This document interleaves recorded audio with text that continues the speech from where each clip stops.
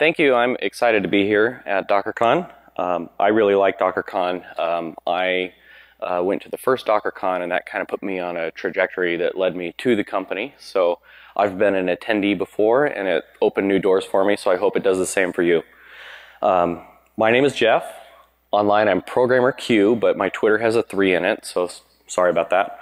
And I have been a developer support engineer at Docker for about 2.5 years. I have seen just about everything, and I wanted to share at least the most common things that come up over and over again. So here's kind of the format of what's going to happen today. I'm going to talk just for a short amount of time on troubleshooting basics so we can have some terms defined to kind of so we can talk about what's happening and apply that to each situation. For each of these common issues, I have a few common use cases that mirror what I see both in the community and for Docker's paying customers. And then this last section is a little different because I'm just going to kind of shotgun blast a bunch of different tools, tips, and techniques at the end. Now, before we get too far in, I want to talk about troubleshooting. It's like going on an adventure. So if anyone has ever seen Lord of the Rings or played games or read books, you know that when you set out on an adventure and you take that step out your front door, you're going to have some unexpected issues that come up, and how you deal with those is what troubleshooting is all about. All right, troubleshooting basics. When you run into one of these unexpected situations, the way I think about it is I break it down into these 3 steps. So the first 2 are kind of a read-only operation. First, you need to characterize the problem. You can't just start rebooting servers. You have to understand what's going on. You have to look at it. You have to be able to describe it, that sort of thing. Once you have adequately characterized the problem, you should be able to form a hypothesis that is testable. And that hypothesis should be directly related to the characterization you have done. And the last step is when you start making changes. You take that testable hypothesis, you actually try it, and then you see how that affects your characterization and your understanding of the issue. So, common issues and questions. We're going to start talking about volumes. I see lots and lots of questions in the community about volumes. So we're going to talk about Bob. Bob is a community member. He is an enthusiast. He's kind of a power user. He builds things for fun. He's the typical self-taught tinkerer. Now, Bob and his friends want to play Minecraft together, so Bob decides to Dockerize a Minecraft server. If you've never Dockerized Minecraft, that's okay. All you really need to know about it is that it's a single Java process. It stores game state data to disk, and it listens for game client connections on port 25565. So with that information, we can write a Docker file. This is a working Docker file for Minecraft. Basically, it just takes the jar file, adds it to the Java image. We set EULA true. Bob accepts the Minecraft server EULA. We have a port exposed, a working directory, and a command that Docker can run to actually start up the Minecraft server. This builds and runs, and we have a working Minecraft server. It's that simple. So Bob and his friends connect, and they start having fun. They spend months and months, hundreds of hours maybe, each building this very complex Minecraft world, and they end up with quite the set of creations. And all this building they've done, that's kind of important to them. They're kind of invested. They've got all the redstone figured out and debugged, and it's great. One day, one of Bob's Minecraft players say to him, hey, we're still on Minecraft 1.10, but Minecraft 1.11's been out for a little while. Let's see if we can take our world that we put so much work into and run a 1.11 server. Bob says that's no problem. He goes back, edits the Docker file, updates it. It's literally just changing this 10 to an 11 in those 2 spots. As long as he has that jar file available, it will build and run very similarly. Now, we are stopping the old server because it's listening on the same port, so we don't want a port conflict.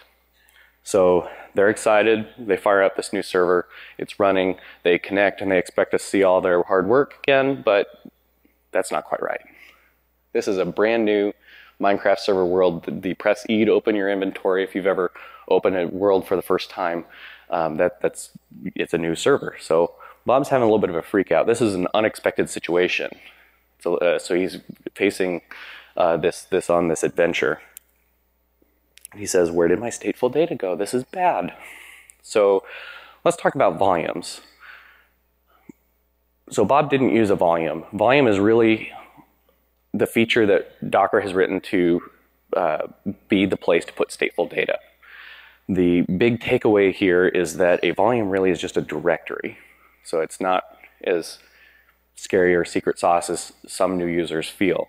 It's just a directory on the Docker host, and Docker uses an operating system feature on Linux called a bind mount to take that directory that's on the host, and that makes it available inside the container. So a bind mount, here's an example of a bind mount just outside of the context of Docker in case you've never done this. It's kind of like a symlink. It feels like a symlink, but it's not. We're actually using the mount command. This is a kernel feature. So we've got a source directory, a destination directory, and once we make a change on either side, we're accessing the same directory structure on disk. And I've got the inode numbers there at the left to show that they really are the same directory structure. It's the same inode. Same timestamps and everything. So the reason I'm showing this is to show that there's no synchronization. It's not doing an rsync. It's not copying. Once you make a change, it's just there. So the Docker volume interface really is just a way of specifying this source and destination directory. The destination directory is always some destination in the container, and then the different types of volumes change based on how you want to specify the source directory. So there's three kinds here. There's the host volume, a named volume, and an anonymous volume. And the host volume is what you use if you have an absolute path on the system that you definitely want to use. Now the named and anonymous volumes are similar because you're letting Docker decide the fine detail of exactly where that full path is. It just changes based on how you ask Docker for the volume. So here we've got at the top an example of passing a full host path. The named volume, we actually pass in just a label so we can refer to it really easily later. And the anonymous volume, we still can refer to it later, but it's a little harder. We have to go and run the docker inspect command on the container to pull out the ID of that anonymous volume. Now we might want a host or a named volume if we have data we care about and we really want to be able to refer to it easily. An anonymous volume is useful if you just need a volume. Maybe it's a test thing and you're going to throw it away really fast, but you want it to be like a production instance, for example. So how should Bob use this information about volumes to get his data into a safe, persistent place? Now, right now, since his data is not in a volume at all, we have to copy it out. If he would have used a volume to begin with, this step wouldn't be necessary, but he did kind of get himself painted into this corner, and it's an unexpected outcome. So Bob runs the docker diff command against the container. Remember, we called it old, and that will list all the file system differences on that container that have changed or been deleted or been added since the container was started. So we can see opt Minecraft has a bunch of added files, and that's where all our Minecraft data is. So now we can take a volume that we create called Minecraft. We can create the new container, and we can specify a volume this time to be at the opt Minecraft location. And then this last thing, we're taking data from the old container with docker cp, so it'll just copy that data right on out to a folder called Minecraft. And then we docker cp that Minecraft folder in to the new container, and we've copied all our data to the container successfully. So now Bob can do a docker start new, and the next time he goes to upgrade, he won't have to do the copy. He can just use the same volume again. So Bob now is happy because his Minecraft data is saved, and he is a volume pro now. Another common volume use case is when you're doing local development. This is Jane. She is a Ruby developer, and she's doing development on an Ubuntu 16.04 desktop. And she wants to use Docker in her development workflow. So she takes her code, opens it in RubyMine, and her goal is to have that running code be available inside a container on her machine. And when she hits save using host volumes, since it's the same directory, the container can see it, and she can even use the rerun auto reload gem in Ruby to get auto reload working so she can accelerate development easily. So here's her Docker file. It's a pretty basic Docker file. We're installing a few dependencies. We're starting from the official Ruby image. We're copying the code into the container, exposing a port, and doing a command rerun ruby server.rb, and her Sinatra app will run and reload as necessary. Now, she goes to run this and gets this error message from the SQLite gem in her code that says no such table config. And she says, oh yeah, this is the first time running this code for this development environment on my machine. So I need to initialize the schema for this SQLite development database. So she pulls out the command to do that. So she's got this init.sql file that needs to run, and it will put the schema in test.db.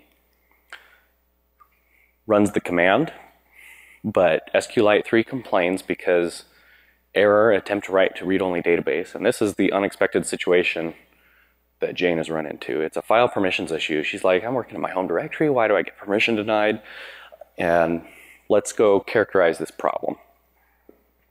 Now, the big takeaway on volume issues like this, it's really the same as dealing with file and ownership issues outside of Docker as it is inside of Docker. You have users running processes, you have files owned by users.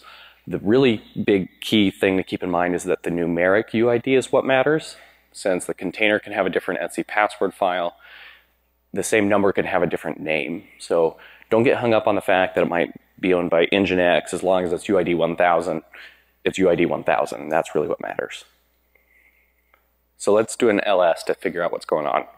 We have this test.db file that was created by the Ruby code that we ran a moment ago inside a container. Now we can start kind of checking off different things. This file was created by the container. It's owned by UID 0. If we do a Docker inspect on the image we created, we can also see that the default user it runs as is UID 0. We can also look on the host system and see that that Ruby process is running as UID 0. The file that it wrote out is permission 644. SQLite that we ran on her workstation is owned as 1000. This is just a regular file and permission issue. So all of these bullet points are ways you can remediate that. I've highlighted the ones I prefer in green, and I've done the ones I don't like in red. Chmod777, don't do it. So I like choning it and then running the container as the user that matches the developer's workstation. So you can do that with a Docker run and pass in a -- user. Some images this won't work with, but Jane's pretty basic Ruby Docker file, it should handle this relatively well. Other examples of variations on this are the containerized process writing out. We talked about database files. It could write out a PID file. It could be doing bytecode caching like a .pyo file if you're doing Python development. If you're accepting file uploads, that can write out and end up being owned by the process. And same thing like a WordPress style plugin or theme installation, or if it's configured to write out a log file. And it's not always UID 0. So you can get permission denied issues in the container if the container is running as like some crazy UID number and then your host volume is owned by some different crazy UID. So you can get permission denied issues going both ways. So it just really boils down to being mindful of the same, having the permissions agree. There's one more aspect to this that comes up frequently. In the case of Jane, she had a Linux workstation, was running Docker directly, but a lot of folks run Docker in a VM, and their workstation is actually a different host. So you run VirtualBox or Docker for Mac, or you run VMware, and there's some sort of file sharing mechanism that gets the files from your host into the VM, and then from there it gets bind mounted into containers. So with that extra layer, you can get new and interesting behaviors. For example, if you're doing VirtualBox shared folders, the mount inside the VM is owned by one user, no matter what it's owned by on the host. So that can cause some confusion. And then in the case of Docker for Mac, it's actually a little bit nicer. So if anyone's using Docker for Mac, the OS X file sharing mechanism it has, it'll always make sure that containerized processes write files out to your Mac owned by your Mac OS user ID, and vice versa. Anything that your Mac OS user can read on the host will be readable and writable by any containerized process, no matter what user that application is running as. So it does some dynamic ownership to make that happen. So it's a really, really good development workflow for developers. I saw a lot fewer volume questions in the community channels once Docker for Mac came out. So that was very nice. So Jane now runs her development environment with the correct user ID, and she's happy. She's a volume pro. Next category is networking. I could probably do 2 talks on just networking issues, but I'm only going to do a small portion of this talk on networking, so let's get into it. This is Josh. He's a developer at a small company, and he's working on a Python web application. So that web application is pretty early, like he just did the git init today, and it's basically just some stubs. Let's take a look at it. It's a bottle application, and we have one route defined, and that route just returns socket.get hostname. This is going to be handy while we're testing, since it'll return the container's hostname, which is its ID. And it listens on port 8000. The Docker file for his Python application is pretty similar to the Ruby one. We are starting from the official Python image. We're doing a pip install to get the dependencies. We're adding the code, exposing a port, and we have a command. We can build and run and test this with a Docker build, a Docker run, and a curl command. And there we go. We can see this is running in container D893, whatever. Now, he's got another thing that he needs to Dockerize that's a component of this. This is an nginx config file. So he'll have his application and the nginx config file, very common. And since we just tested the application and it worked with localhost :8000, let's toss that into this nginx config file and see what happens. Our Docker file for the nginx is pretty simple.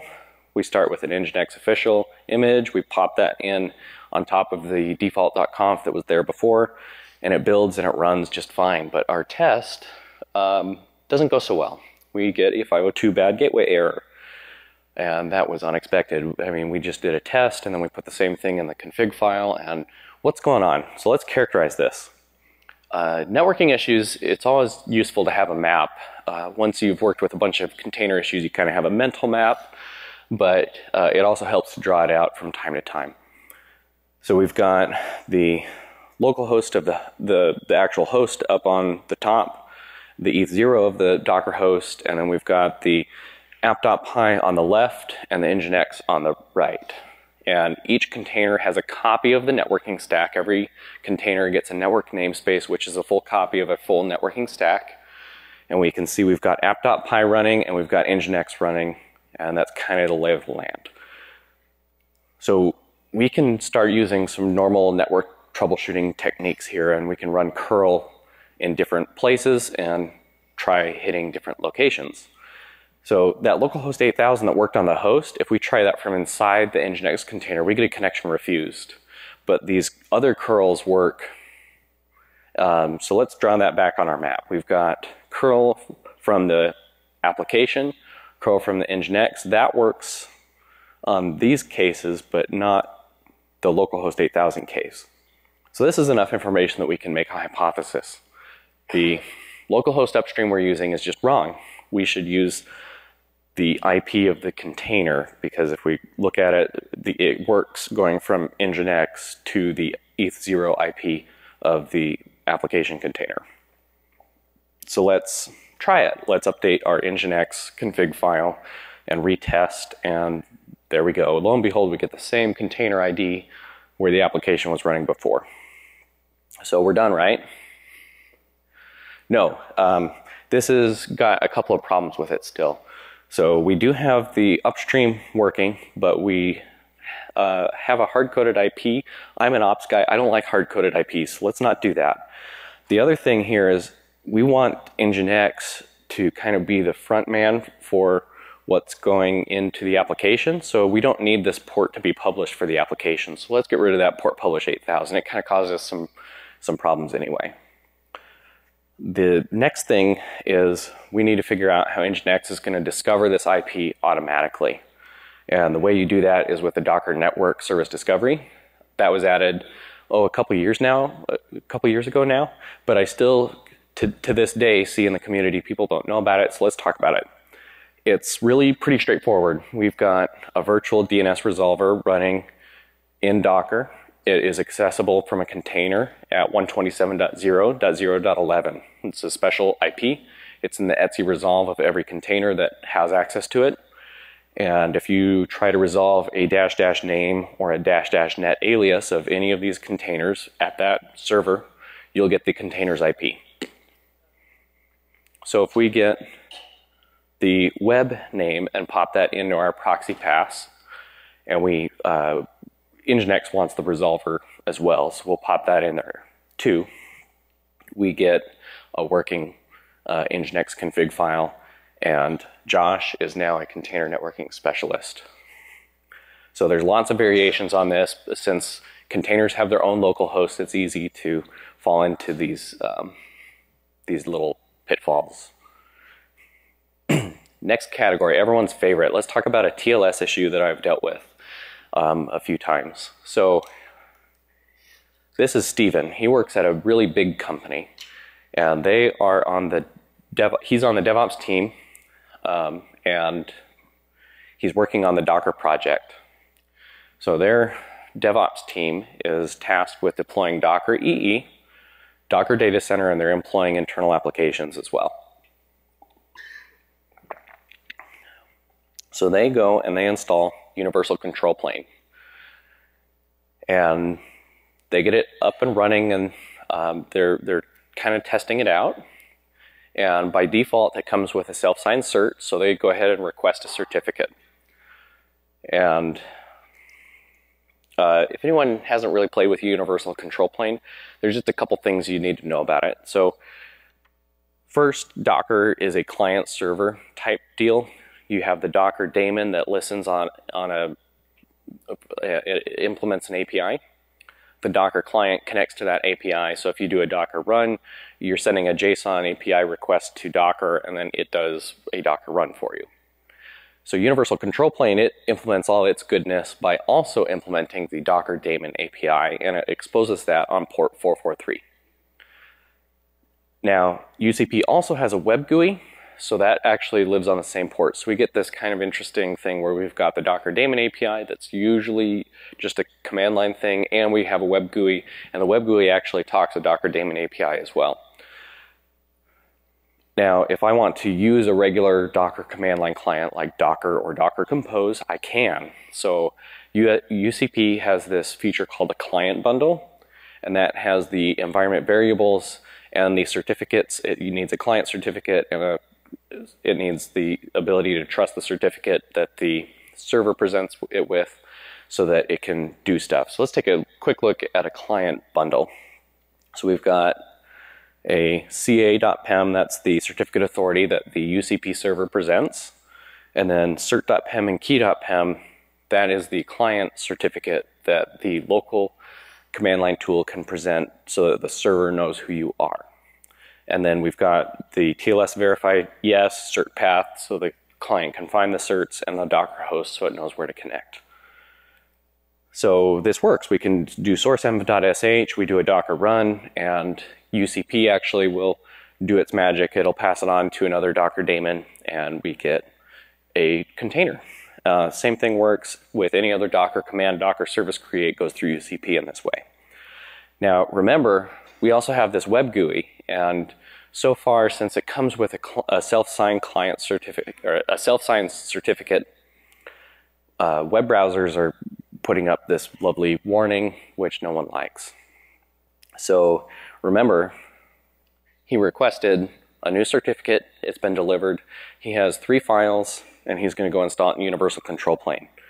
So it's got a private key, which he has, so he can put that right there. He's got server certificate, which he has, so he can put that right there. And then he's got something called bundle, so he just tosses that in the CA certificate box. So he hits update, it says success, he downloads a new client bundle so that the ca.cert is correct, and he retests. Chrome is happy, no more TLS cert error, and Docker run, Docker service, all those things, they still work the same. But then he gets a report. They say, hey, Stephen, I am getting a TLS error. And he's like, oh no, TLS error. Everyone's favorite issue to troubleshoot. He says, all right, tell me about it. Is your browser working okay? Is your Docker client working okay? Yeah, those are fine. It's just Docker Compose. If I run a Docker Compose, I get this certificate verify failed.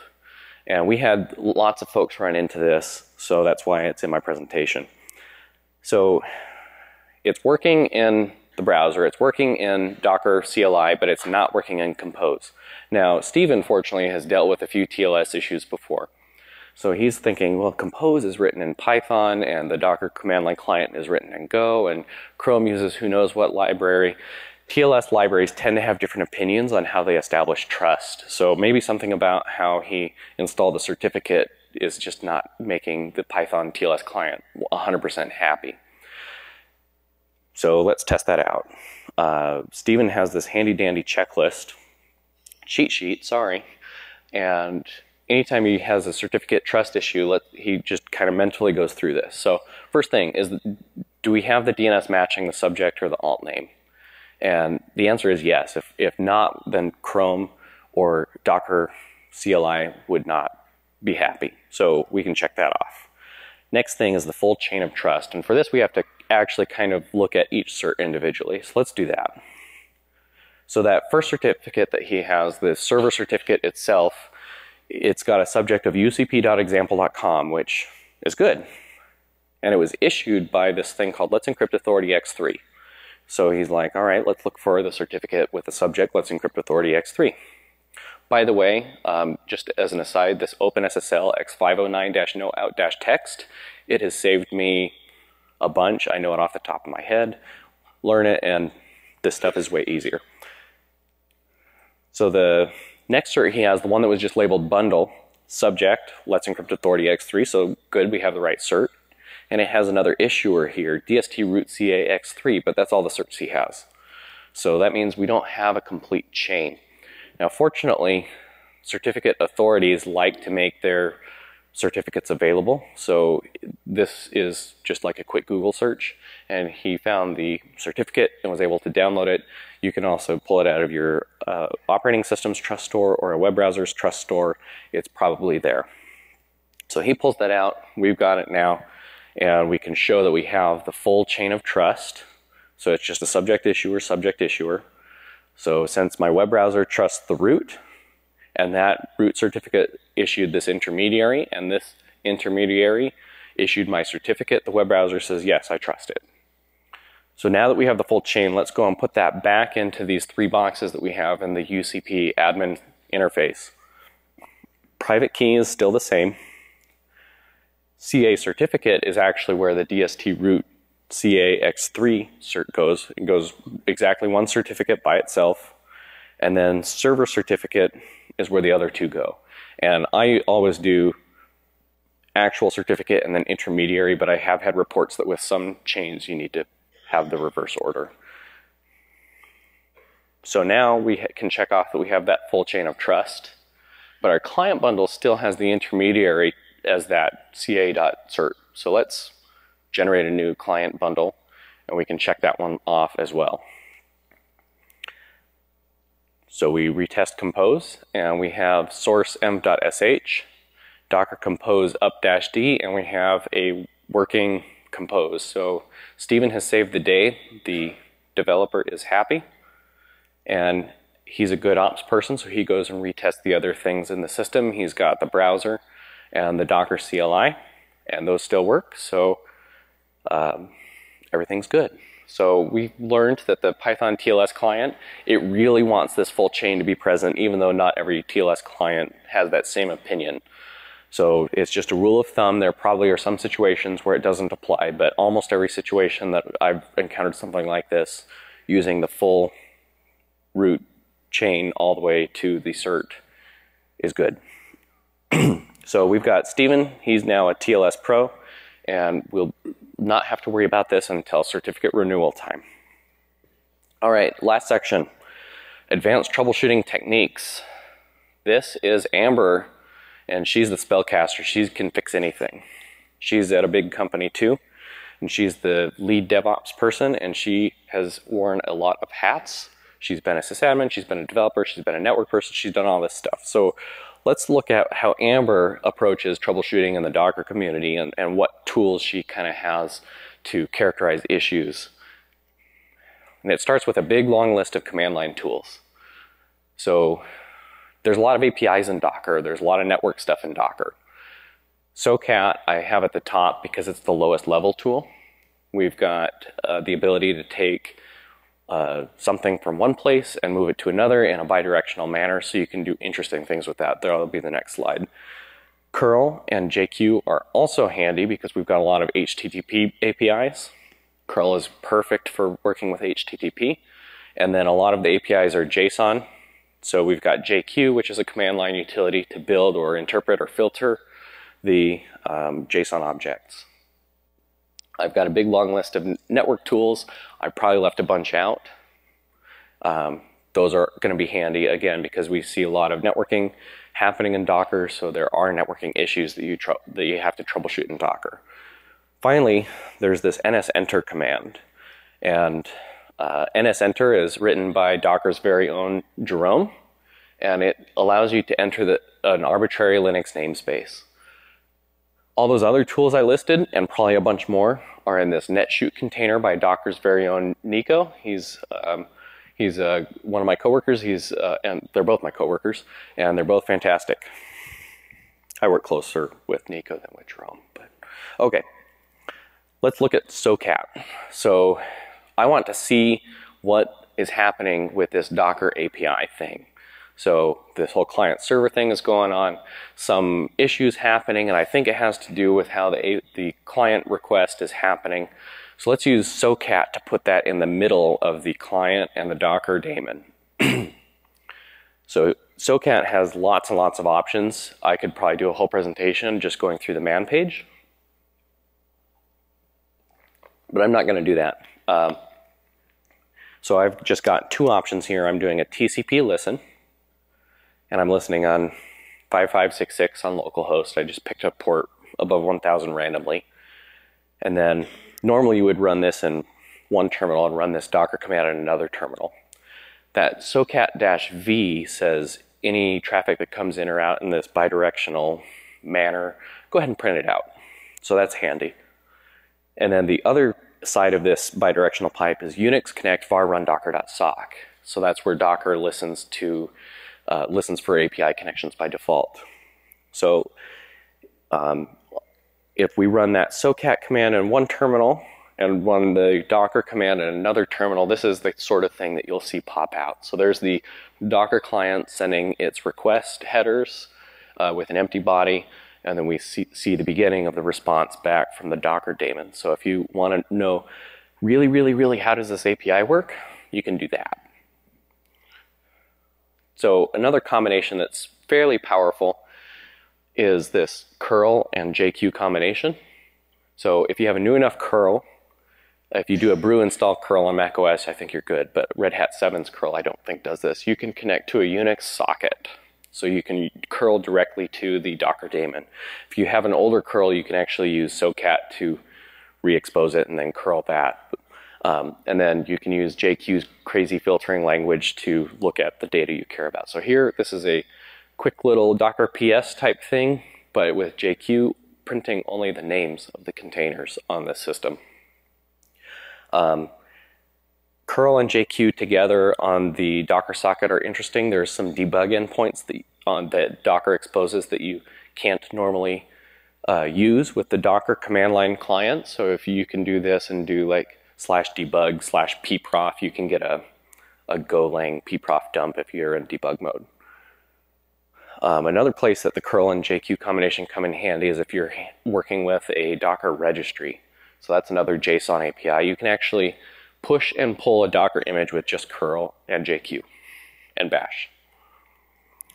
So NSEnter is kind of this weird beast. So there's lots of different types of namespaces. There's PID namespaces, network namespaces, mount namespaces, and I don't remember the other two because I don't use them very often. But here at the top, we're grabbing the PID from doing a Docker inspect on a container. So we see the PID of the containerized process on the host. And then we're passing that into the NSEnter as the target PID. We're entering the network namespace. And you can actually see what the IP tables rules are for that namespace. So if you've ever wondered what a container's IP tables rules are, there you go. They're empty. Now, you can also use this to insert your own rules if you want to get really crazy. So I didn't tell you that, though. This middle thing is also interesting. You're entering first the mount namespace of the Docker daemon, and then you're using NSEnter again to enter the namespace of the ingress network. And then this IPVS ADM tool, routing mesh is IPVS. So if you've ever wondered where the routing mesh rules are stored, you can go look at that on a swarm mode host and see where all those IPVS rules are. So this is a fun one. And then on the bottom, I'm kind of repeating the same thing, but I'm iterating over every namespace that Docker has. And there's really three kinds of namespaces. There's the ingress namespace. Each container has its own namespace, and each network has its namespace. So you can see the IPVS rules in an overlay network. You can see the containers actually connected to the bridge in each bridge network. Lots of cool stuff here. You can do lots of cool characterization. You can TCP dump from these namespaces. Very fun. This next thing isn't a tool so much. It's just a trick I use every once in a while, and it has helped out when I'm just totally unsure about what is wrong. So I've got two hosts. I've got host A and I've got host B, and they should be the same, but host A has something that's different or broken. We'll say container networking isn't working just in general. So how do you identify what's going on? Like if I just look at the IP tables output, they both look okay, but something still isn't right. So I run iptables-save on both hosts and use a graphical diff tool. In this case, this is vimdiff, and your eyes are kind of drawn to what's different. The host on the left is running more containers. We see more rules about that. Timestamps are different, that's okay. And then, oh, there it is. We've got a drop policy on a forward table that is different from the accept policy on the working host. That's probably enough characterization right there to say, hey, I think that this rule needs to be updated, and that'll be your test and observe. The last reason that Amber is really good at troubleshooting is she's an effective communicator. So she's got this kind of mental map of what asking a question looks like, and this feeds into this troubleshooting method. It starts with a statement of what you're seeing in plain language, proper grammar, complete sentences. It's not assuming, it's just factual. Next, you're going to show just enough evidence to kind of show why you might be thinking that. And then last, you're going to have a question. If you're asking for help, you need a question. So this feeds into the characterization and the hypothesis. The hypothesis is the question because you don't want to just state like it sounds like a fact, because it's a hypothesis. You still need to go through and actually do it and test it. Just a quick little example I thought of real quick. maybe she's dealing with something and some upstream component is returning a 502. Normally, that only happens when they're doing their Tuesday deploys, but it's Wednesday. So she might contact the PM and say, hey, I'm seeing a 502. Here's the curl output. It has the curl-v, so it has the full IP address information that it's connecting to, the headers, everything there, the full URL. And then the question is there a deploy happening now? And if the answer is yes, then that's that. If not, then the person she's asking will have enough context and go, oh no, I should look into that. So this works really well for short form Slack, email, maybe a forum post, kind of try to condense it down and go from there. The last thing that she does, and I do, and you should do too, is if you really want to be really good at troubleshooting issues, is practice, practice, practice. And we've got a huge community here at Docker in the wild. We've got the Docker forums. We've got the Docker community Slack. People ask and answer questions there all the time.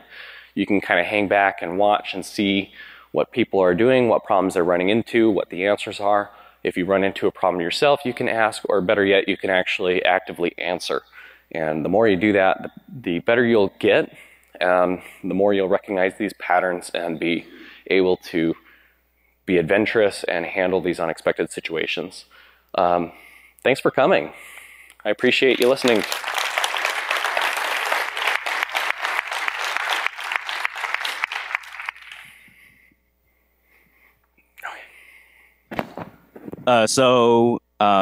Jeff said that he doesn't want to answer questions up here because it's going to be hard to answer troubleshooting questions. He's not going to help you troubleshoot your system right now. But if you have more general questions, I think he'll make himself available outside or around or at Moby Mingle. I think it was a great talk. I didn't. Oh, go ahead. Yeah, go ahead. Send me a Moby Mingle if you have a specific question. I have an offer out that says troubleshooting tips from a support engineer Q&A. Send me a thing. I don't have a ton of slots, but I would love to help anyone that I can.